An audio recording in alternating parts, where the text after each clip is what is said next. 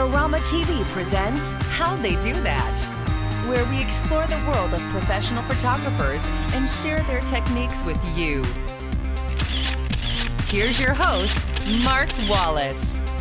Hi everybody, welcome to another episode of How They Do That. I'm Mark Wallace. Well, on this episode we have an awesome photographer by the name of Ryan Brenizer. He is a wedding photographer in New York City as well as a photojournalist. In fact, he has taken some awesome photos of celebrities and politicians, people like Muhammad Ali and Barack Obama on the campaign trail, and John McCain with Cardinal Egan, in fact, all three of those together. He also writes for the Adorama Learning Center as well as doing workshops at Adorama. And he's got this awesome website at ryanbrenizer.com. And we have him on the show specifically because I was getting a ton of email from people asking me to explain the Brenizer technique. I didn't even know what that was at first until I looked it up, and I was very happy when I called Ryan and he said, hey, let's meet in Central Park and I'll just show you how to do this. And so without further ado, here is our chat in Central Park. Well, Ryan, thank you so much for joining us. We're here in awesome Central Park, and you actually shoot a billion engagement photos right on this spot where we're standing, is that right? Quite a few. I mean, with the volume that I do anywhere between 55 and almost 70 weddings a year. Wow. I pretty much do engagement shoots on any attractive street corner in Manhattan or Brooklyn. Anywhere. And do you work exclusively, well, first let's talk about the kind of photography that you do. You're a wedding photographer primarily? I am. I'm almost 95% weddings these days. My background is journalism. This and the gray hair ages me more with every passing day, but I've covered 3 U.S. presidents, Muhammad Ali, the Pope, all sorts. Photography has taken me to a lot of really interesting places, and I've met a lot of really interesting people. But for more than 5 years, the bulk of my work and the bulk of my passion is weddings. So with the president and Muhammad Ali and all that, were you a photojournalist to begin with? Yeah. I started out in newspapers. That's where I covered Clinton and Bush for newspapers. And now I still do corporate work, a lot of events, charities, things like that. And that's where I actually was the exclusive non-campaign photographer allowed near McCain and Obama before the 2008 election. And it looks like they've already booked me for the next one. Oh, that is awesome. Whoever it's going to be. Yeah. All right, maybe I can tag along. I'd love to see that. So how do you get from shooting presidents and athletes and legends really to now you're shooting weddings and around Manhattan? Was that a decision that you're like for stress or for fun? Or how did that happen? Well, I had the style that I loved and had been working on, and I knew that I love people with emotion and telling stories really about everyday life. I admire war photographers and so many different people who go around the world, but some of the things that's been most fascinating to me is just stories about family, stories about people, stories about the stuff that happens every day and personal relationships. And like a lot of people who haven't seen the industry a lot, especially years ago, I didn't have that great put much value on wedding photography. You kind of picture the old guy, just shooting at like F-16, right. and that turn and smile for the camera. But I ran across the Wedding Photojournalists Association website, and it blew me away. I realized there was a market for people who want to tell stories as well as show people off, and I jumped in with both feet right from there, and it's been. More than 225 weddings later, I love it more than ever. Oh wow, I couldn't do it. I've tried shooting weddings. I just don't have the whatever it takes. I don't have it. It takes a very certain kind of personality. You kind of have to love chaos, right? Yeah. And like making sense and of weddings. Yes. Yeah. You gotta love hearing a lot of Lady Gaga music. Right. And going to receptions and all that kind of stuff. That's just not me. But I know a lot of people that excel at that. And the other thing that I think is great about your work is you tend to find. And I sort of understand the photos that you take, because you tend to find those little elements, the small details that really make a wedding stand out. Right. The little details. Well, that's another thing I think is very interesting. A lot of photographers that I've talked to in the past, they're brand new. I mean, 2 or 3 years old as photographers and cutting their teeth now as wedding photographers. But you've got some experience, and the neat thing about that is you're giving that experience to others through your workshops. Yes. So tell us about the workshops, because there are a lot of workshops out there, and I think yours sort of stand out because of the experience that you have. So what do you have to offer? Yeah, so I mean, basically, the main thing that I try and offer is the experience of somebody who's still out there shooting all the time. Again, this year I've done almost 70 weddings, and again, these are not cheap weddings. So I'm out there, I'm working with clients, I'm seeing what's still in the industry right now, and so the trade-off is, of course, I can't do too many workshops because I'm shooting, but it really takes that experience.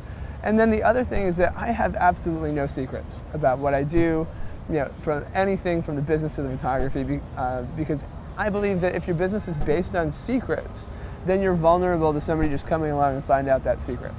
But if your business is based on just working really hard at being a better photographer, being a better business person, and being better for your clients, that's something that you can share whatever you want, and if you're still going to have a great business. That is awesome, and I love that. So I totally buy into the whole open source photography teaching methodology, because Absolutely. I'm never going to be you and you're never going to be me. So it doesn't matter how much I tell you about what I do, you still have a different vision and style and practice and discipline than I do, which is the joy of photography, I think.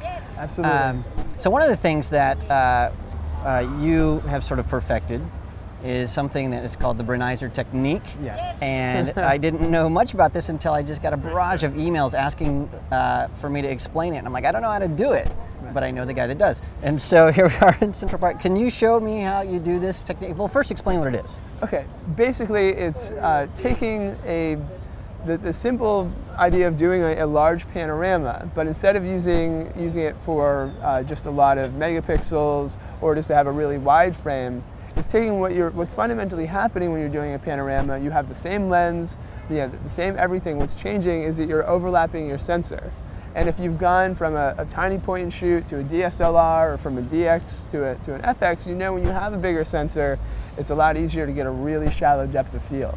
Yeah. So if you can make that sensor gigantic with the same lens, with a fast prime, then you can have almost as shallow depth of field as you want, shooting with like an f1.0.4 lens, basically. That's awesome. And I've seen you do this, and you do it really fast, which is awesome. Yeah. I've tried it, and I didn't have success. I only did it once, but let's do that. So let's do a really quick transition. I'll be the model, okay, and let's have you shoot me here in Central Park, and then we'll show you guys exactly how you do this awesome technique. Great, thanks so much. All right, now I'm your model, so Excellent. Let's tell everybody how to do this. Perfect. So the main thing in creating a compelling photo out of this is to, even though it's kind of a new technique, is to go back to some very old techniques, which is pre-visualization, right? Because none of your individual photos is going to look like the photo that you want to end up with. And it's like putting a puzzle piece together. It's maybe been a long time with DSLRs since anyone has gone like this, right? But you want to know exactly where your corners are. Otherwise, you may just go off into some really interesting direction where like the foliage is, but when you crop it, you got to have a good rectangle or a good square or something that you can actually crop and make into a photo, unless you're going for some kind of jaggedy edged kind of composition. So here, I've got you, and I've got this foliage. It's going to look really great when I shoot it with a really shallow depth of field. So I'm finding my corners, and I want to fill that in. I don't want to leave any holes. So I've got that in my mind, and now just for the lighting, I'm just going to have you bring your left shoulder forward just a little bit. I'm That's the world's great. worst model, but here I am. No, oh, trust me, absolutely not. I could tell some stories. Okay.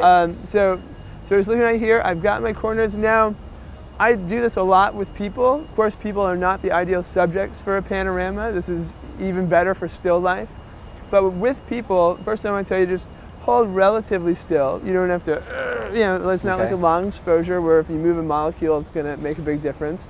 But I want to shoot the parts that move first. And I want to get maybe a few frames of your face, so I got a great expression to work from for the first frame, and then fill it out and be very methodical. So you'll see that I'm working through the rectangle that I've already got in my mind, but I'm going to start with your face. So looking right here, perfect.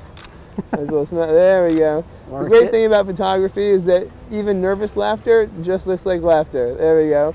And now I've locked my exposure, I've locked my shutter speed, my aperture, everything, so that each frame that I take now is going to be exactly the same. Now I don't have my white balance locked because I'm shooting in RAW and it's not actually baked into the frame. But if you're shooting in JPEG, you want to bake in your white balance. And in any case, when you process these, you want to make sure that the white balance of every photo is the same also. So your ISO, your aperture, your shutter speed, and your white balance, and your focus, all the same from shot to shot. All right, can I move? Absolutely. All right, so white balance, focus, exposure, everything all set. And then you're going to throw these into Photoshop? Is that how you do this? Yeah, Photoshop is good. For some random reason, I find that CS3 actually works better than CS4 or CS5. Okay. But any program that does well with panoramas. I use AutoPano Pro a lot because, of course, I do a lot of panoramas, and you can batch them, right? So maybe if I shoot 10 of these in a day, I can go home, I can load them all in, and then go get a cup of coffee or something and wait for it to finish. Get it all done. Yeah. Well, thank you so much for joining us here in Central Park. Thank you so much. Thank you. Excellent.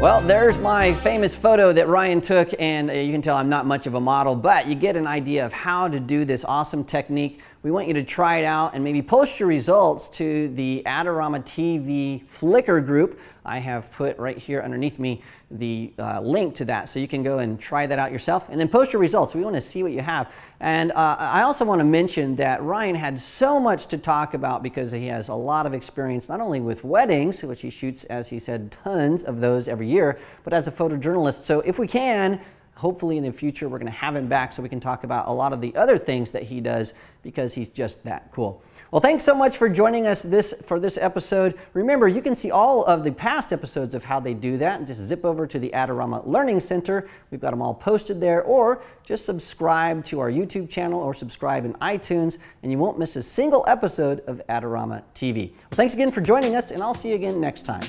This episode is brought to you by Adorama TV. Visit the Adorama Learning Center where you'll find photography tips and techniques, links to the gear used in this episode, and related videos. For all the latest photography, video, and computer gear, visit Adorama.com. And the next time you're in New York City, visit our store located on 18th Street between 5th and 6th Avenue.